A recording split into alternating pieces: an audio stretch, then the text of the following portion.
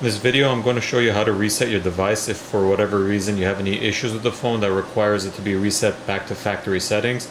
Go ahead and watch the video and you'll see how to either manually factory reset it or how to reset it through the settings menu.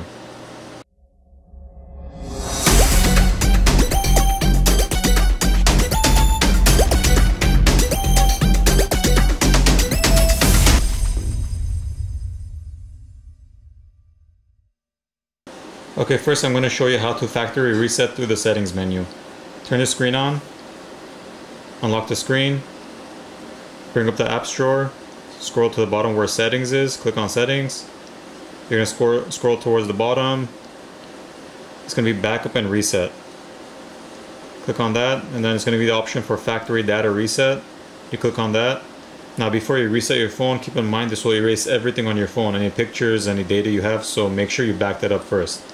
Hit reset phone, erase everything, and it's going to do its thing and erase the whole phone.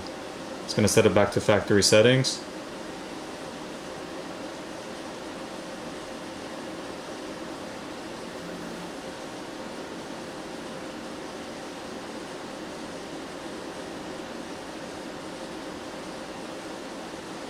Now let's just say you have an issue with your phone that doesn't allow it to completely boot up. You're going to have to manually reset the phone.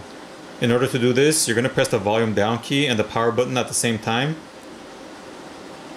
Press and hold them. And then you're going to have this screen over here for the fast boot.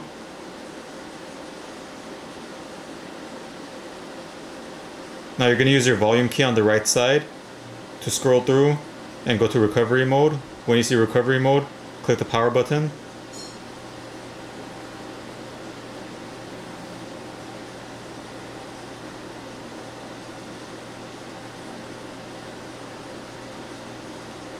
Now it's going to come to this screen that says no command.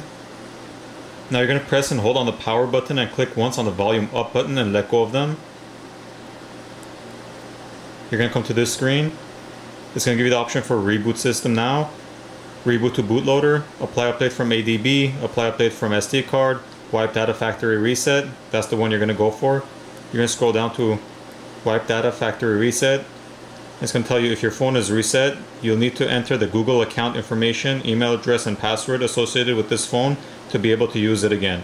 So keep in mind, if you had, for example, a passcode on here and you were logged into your Google account or had a Google email signed in, it's going to FRP lock the device, meaning if you're not the original owner of the device and you don't know the password for the original Google account that was used last on this account, or last on this device, it's going to lock it. So you're going to need that information, your Google password and Google email. So before you do this, make sure you have that information or you're going to lock the device. Then you're going to click on the power button to select it. It's going to ask you again. It's going to say wipe all user data. You're going to have the options of no, user data only, or user data and personalized content.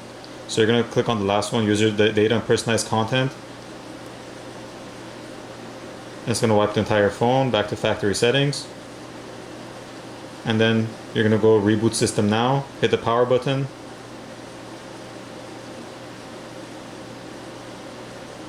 And you're done. Now the phone will turn on and it'll be factory reset.